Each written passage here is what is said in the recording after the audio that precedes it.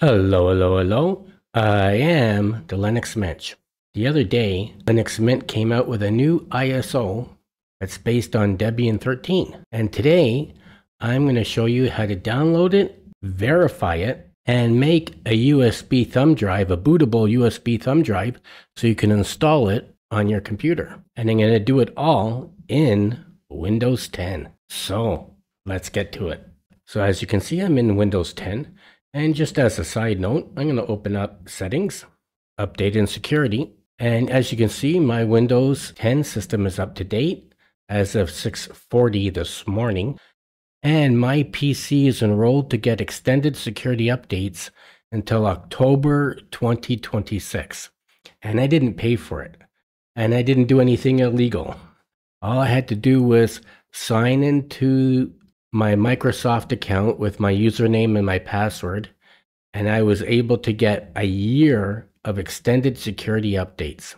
And I'm only telling you that because perhaps you're not ready to move to Linux yet. And if you're not ready to switch, and you don't want to buy a new computer that has Windows 11 in it, and you're not ready to switch to Linux, you have another year. That's all. But if you are ready to switch, like I said, I'm going to show you how to download linuxmint ISO in Windows 10, how to verify it, and how to make a USB thumb drive.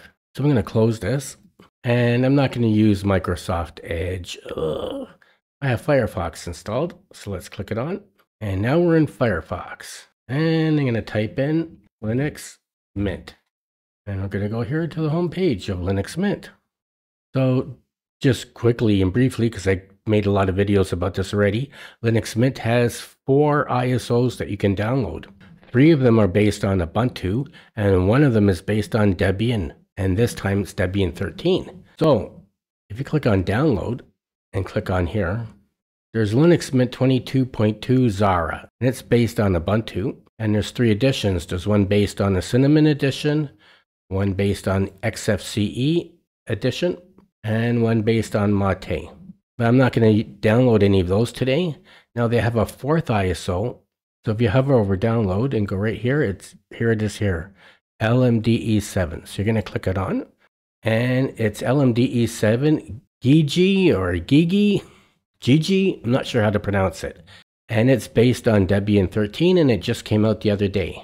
Okay, and it only comes with the Cinnamon desktop. You can click on this to read the release notes, but I'm just going to click on download. And then I'm going to go down. It doesn't download it right away. I'm going to select a mirror. And I'm going to select this mirror, Canada, University of Waterloo Computer Science Club. This is a university that's about 100 kilometers away from where I live. So I'm going to click it on. And it's going to download it. And it's a good idea to always download, I think, from a university mirror. So it says it's going to take about 1.5 minutes. And while we're doing that, I'm going to go back up. And I'm going to download these 2 texts here. So now I'm not going to click this on, because if you click it on, it's just going to do that. Okay, so I'm going to backspace. So what I'm going to do is I'm going to right click it. I'm going to save link as, and I'm going to save it. Okay, and I'm going to do the same thing for this second file. I'm going to right click it, save link as, and I'm going to save it. And now I'm just going to check here. My ISO is almost downloaded. While we're doing that, I'm just going to go to another web page. I'm going to type in Rufus download. Oh, you know what? I always do this. I forget to turn my face back on. Whenever I turn my face off to show something, I forget to turn it back on. Ugh. I have one in the Microsoft Store, and I have one here. You know what? I'm just going to download this one. And oh, they have a new version of it. It just came out 2 weeks ago. That's good. So I'm going to click it on, and we're going to download that. So we're going to use Rufus to create a bootable thumb drive or a USB drive that has Linux Mint on it. Okay, and it's already downloaded. Let's click this on. So we can see my ISO is finished downloading. It's 2.8 gigabytes. So I'm going to go back to my file manager, and I'm going to go into the C drive. And I'm going to go down here to C, right down into the C drive. I'm going to right click here. I'm going to click on new folder. And I'm just going to call it linuxmint. Okay. And I'm going to go back to downloads, my downloads folder, and I'm going to click on the ISO, which is 2.8 gigabytes, the SHA-GPG file, and the SHA-256 sum text. So these three files, and I'm not going to copy them, I'm going to cut them. Okay, so I'm going to cut, and I'm going to go back to the C drive, and I'm going to click on linuxmint folder, and I'm going to paste them in. I'm going to paste them in, and there they are. Then I'm going to go back to Firefox, and I'm going to close the roughest tab. And here, so right now we downloaded the ISO from the university mirror, and we downloaded this text and this text. And when you download these ones, remember you're going to right click and save the file. So now we have these two texts and the ISO all saved in a folder called linuxmint. Now I'm going to click on verify, and we're going to verify the ISO, and you could read this, and we're going to verify two things on the ISO.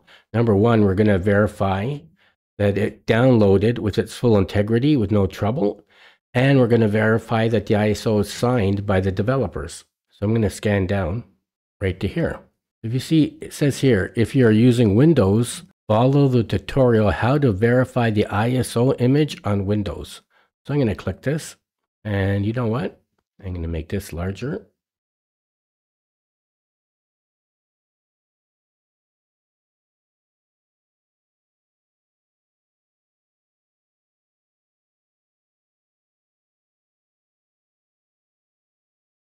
And we're going to go to another website and download this file here. I'm going to scan up, and I'm going to click this on, and I'm going to scan down.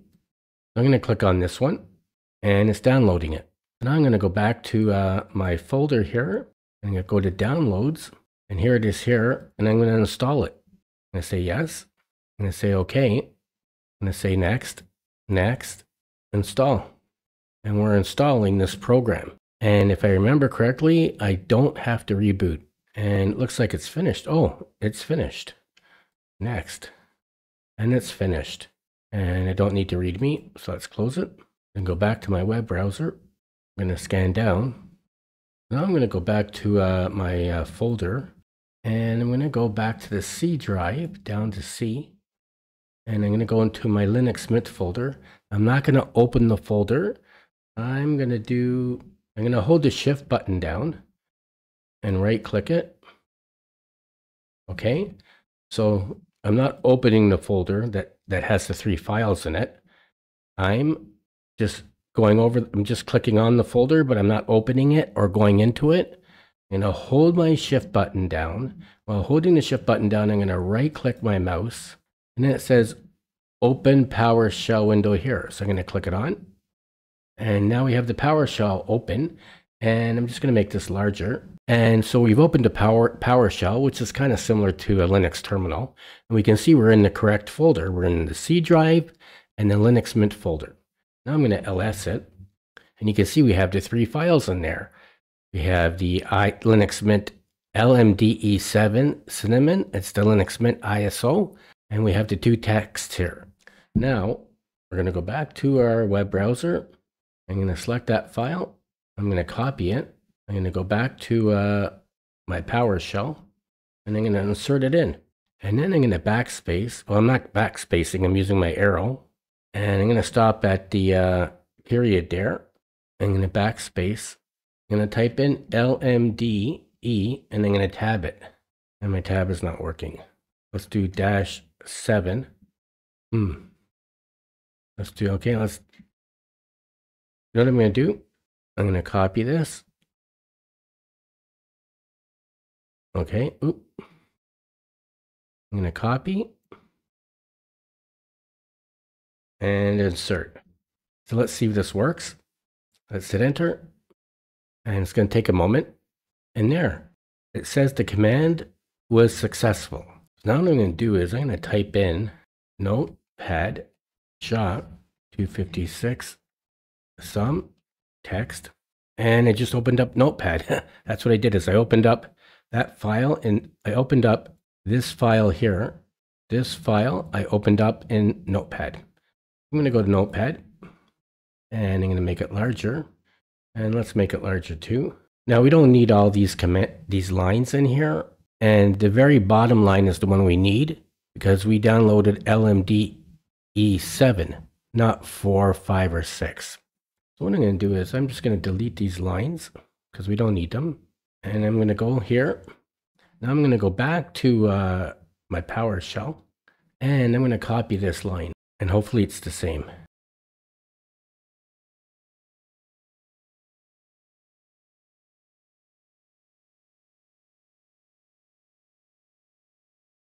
Okay, I copied it. And we're going to compare the lines. So we can see it's the same just by looking quickly. Now, if you want to take your time and do it slower, it's even better. But we can see the number is exactly the same. So this number here that's highlighted, this was pulled off the ISO that we downloaded from the University Mirror in Canada. So like I said, this bottom number was pulled off the ISO that we downloaded from the University Mirror in Canada.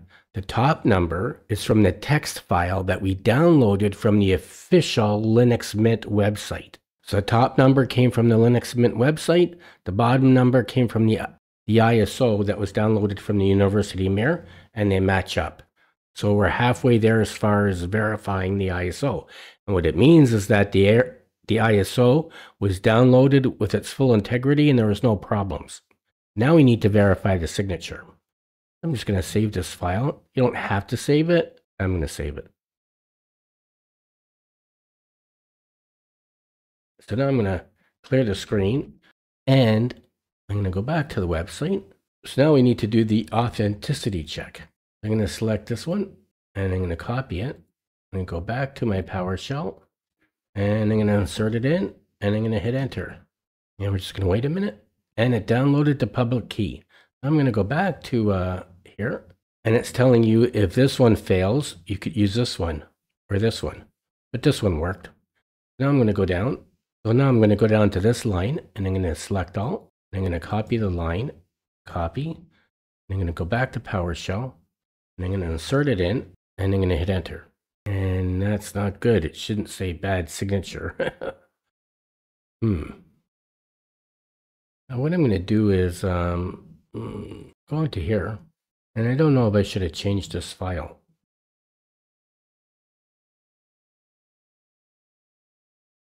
So I'm just going to put here test. Okay, and I'm going to download that other file again. Let's go back to linuxmint, and let's just download this again. I think I shouldn't have changed it. I'm going to save link as, and I'm just going to go to my C drive. I'm going to save it right into the linuxmint folder. And I'm going to save it in. I'm going to go back to PowerShell and I'm going to run this command again. And okay, I shouldn't have changed that file. Okay, so let's clear the screen and let's run the command. And it says it's a good signature from linuxmint ISO signing key.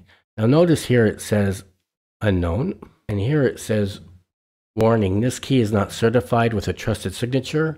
There is no indication that the signature belongs to the owner, but it does say good signature. So we're going to go back to the linuxmint website. We're going to go back to verify. So it's going to tell you right here, they're telling you this is the signature.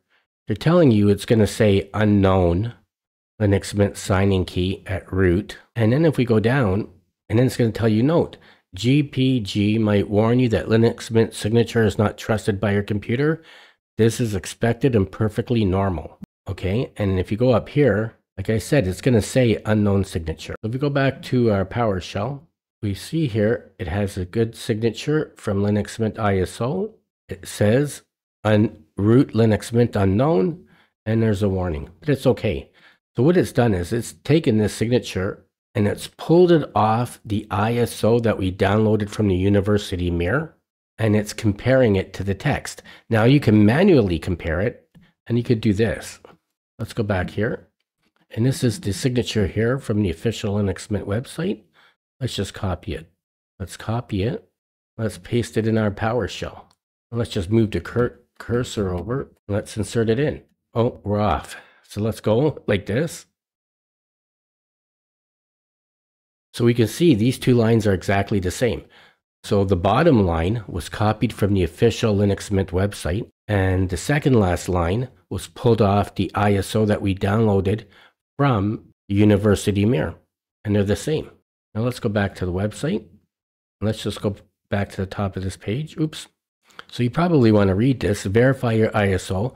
A lot of people that install the various types of Linux, a lot of people, probably most people, do not verify the ISO. And a lot of Linux YouTubers who teach you how to install Linux don't show you how to verify the ISO. So there's two steps in verifying the ISO. You want to verify to make sure that it was downloaded with its full integrity, with no trouble, no problems. And you want to verify the signature, that it was signed by the developers. And it tells you that here, so you should probably read this paragraph because it's just going to tell you what I explained. So now our ISO is verified. We know that it was downloaded with its full integrity, and we know that it was signed by the Linux Mint developers. Now we're ready to make a USB stick. Now we already downloaded Rufus. At the beginning of this video, I showed you how to download Rufus. We're going to use Rufus to make a bootable thumb drive or USB drive that has Linux Mint on it. So you can install it on your real bare metal computer. I'm going to close my web browser, and I'm going to close my PowerShell. And I'm going to go to Downloads, and I'm going to click on this Rufus. Let's click it on. Oh, I better get a thumb drive, right? Okay, so I have a 32 gig thumb drive. You don't really need a 32 gig one, but here's my thumb drive. So I'm going to plug it in. Okay, so my thumb drive is plugged in. And now that I've opened up Rufus, I'm going to say yes. And you want Rufus to check the application for updates online? I'm just going to say no for now. And here we are. And right here on the pull down menu, you can see it's a 32 gig drive and boot selection. I'm just going to click this on. Which actually was right there, disk or ISO image, please select. I'm going to hit select right over here. And I'm going to go to my C drive. I'm going to click on Linux Mint. And I'm going to click on my ISO. I'm going to open it and I'm going to start. I'm going to click on start. And it's warning me that whatever is on that thumb drive is going to be erased. So I'm going to say OK. And there's two ones you can click on, but I'm clicking on the one that's recommended. So I'm going to say OK. And it's warning me again, and I'm going to say yes. And it's warning me again. I'm going to say yes. And I'm going to click OK. Another warning. It gives you a lot of warnings. And it's copying the ISO over. And when this is finished, we're going to have a thumb drive with Linux Mint Debian LMDE7 that we can use to install Linux Mint on a real bare metal computer. So it's copying it right now. So I'm going to pause the video and come back. So don't go away. I'll be back. Okay, it finished. That only took about, I don't know, 2 minutes, 2.5 minutes. So I'm going to close it and I'm just going to go here. This is pretty small. Can I move this over? So here we are in my E. You can see I have E as my thumb drive. My thumb drive is E. Okay. And you can see I have LMDE7 Linux Mint. So all I have to do now is eject the thumb drive. Let's eject it. So it's ejected. And all I have to do is plug it into a computer and boot onto it and install Linux Mint LMDE7. And that's it. In this video, I showed you how to download Linux Mint ISO in Windows, how to verify it in Windows, and how to copy it onto a USB thumb drive, a bootable USB thumb drive in Windows, so you can use it to install Linux Mint in your computer. I hope you enjoyed this video, and if you did, please like it and don't forget to subscribe to my channel. Thank you for watching. Until next time, I am the Linux Mench.